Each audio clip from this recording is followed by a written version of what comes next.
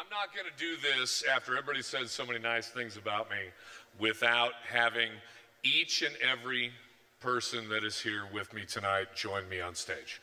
So no more words. I know people are trying to leave, but all of my staff, come up here. Everybody, every single one of you, every single one of you. They don't give you a Lifetime Achievement Award without having a lifetime. And I've had a 52-year-old lifetime that is amazing.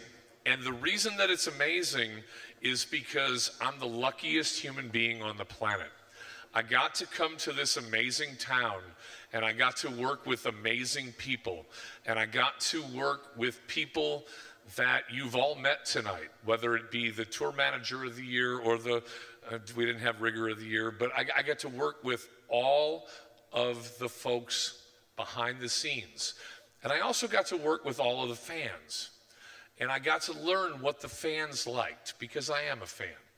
And I got to this really, really weird opportunity to implement what I learned from people like Kix, people like Dirks, people like Jared, artists. I got to hear what they had to say. What is your view from the stage?